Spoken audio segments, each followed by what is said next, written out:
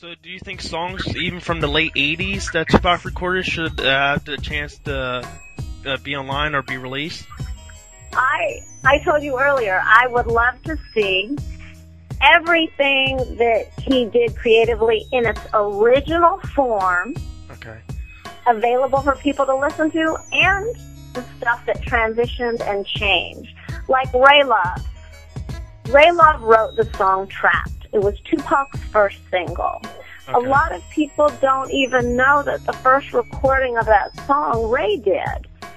That's history. We were all there. It was a song that Pac felt. It was so powerful that I remember he sat in the room and said, it's almost like we're so connected as brothers now that sometimes you write my words. And I feel like that's my song. And it came through you. And Ray didn't like when he did it. Ray was going to throw it away. And Ray was like, are you for real? And so it was just a beautiful thing. Now, who would know other than those of us that were in the room together and got to share that moment? And so Ray gave it to Pac and said, here. And Pac was like, man, just in honor of like what we did together and how close we are, this is my first single. And for Tupac, you would have to know how deep that is, because Tupac was so arrogant in a certain way with his creativity that couldn't nobody touch him. Pac will look you in your eyes and say, you can't fuck with me. There's no, man, I'm the best. Tupac Nation. Do you understand what I'm saying? Yeah, I know. So for him to give somebody that first single, that's a big, big statement. And that should tell people they need to listen to Ray Love's lyrics a little more. Study him. Who did Tupac listen to? Who did he actually spar with, work with, develop with, grow with? You take a little piece of everybody with you. So I'm sorry I take interviews and turn them into what I feel like I need to share. Well, was there ever a original recorded that song? Because there's like a track list of Tupac list now. It says original, and then it has another version that says written by Ray Love. Yeah, there's an original version that Ray did, but I don't know if it was ever out. But not original Tupac's version with his own lyrics, right? What do you mean? I don't know. On the track list it said original Trapped, and then it said Trapped with Ray Love or whatever. Like the original Trapped is Ray's. Ray wrote it. Okay. And Tupac performed Ray's song, not it's not Tupac's song. Okay. It's the only song Tupac ever did that he didn't write. That's what I'm saying. Okay. And that was his very first single, and Ray wrote it. All right. So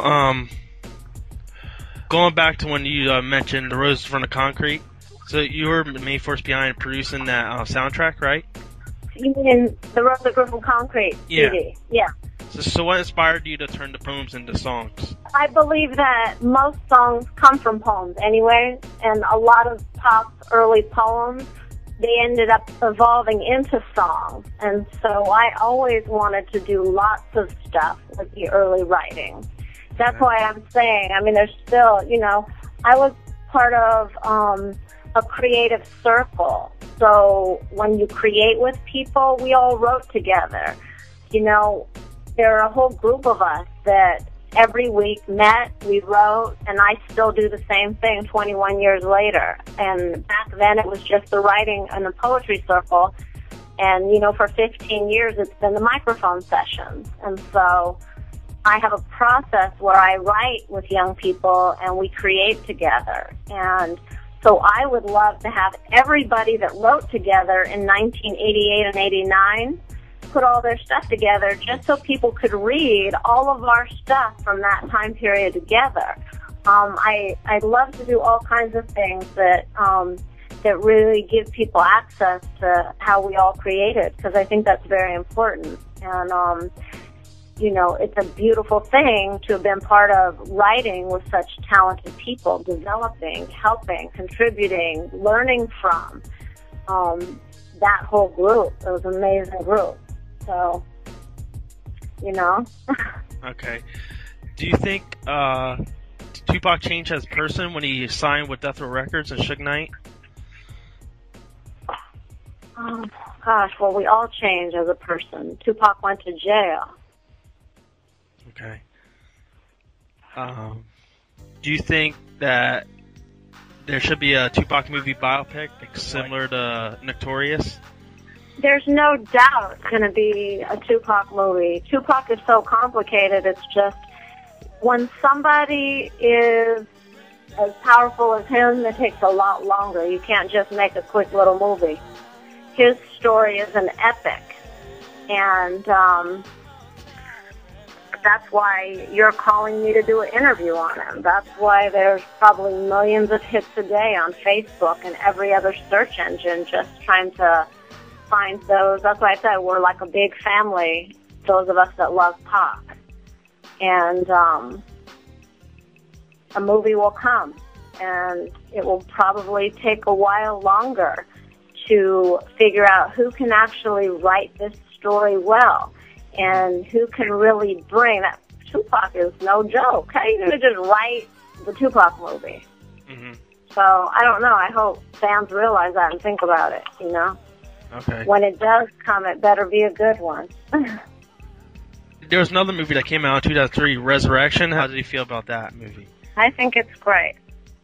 They did a great job. Do you think it touches up on the person that he was? I think there are lots of projects, and all together combined, everybody gets the sense of who he was. But you don't even need to see those projects. You listen to his music, and, you know, those that love him know who he was and what kind of person he was. That's why you love him. Okay. So when did you actually start working with him? Around what year? When did I? In 88. Okay. And when did you stop working with him? I never stopped working with him. He died, and I still work with him every day. Oh. I stopped managing him in 93. Okay. But at that point, he started helping me. He directed videos for artists I represented. We flipped, like, our roles. I was really a very valuable person in his life and was able to help him at a time he really needed. And then we switched places, and he began to do a lot for me and my work. And was there a reason you stopped managing him? Or I never wanted to manage him. He made me manage him. I'm an artist. I started out touring. I was in a band. I had a dance company that I ran. I had my work that I do, and I just loved Pac, and I knew so many people in the business that basically he said, I need you, you're going to do this, and as soon as I can, I'll let you go and I'll help you. And that was always our arrangement. Okay. Has there been any other artists that you managed? Oh my gosh, you're going to have to do a little more research on my whole history. Yes, I've managed and worked with so many different artists. And my story's coming, I promise. Okay. Tupac once said that he was racist as a child. Did you ever notice this, or did you ever try to help him get out of that phase? Pac was not racist.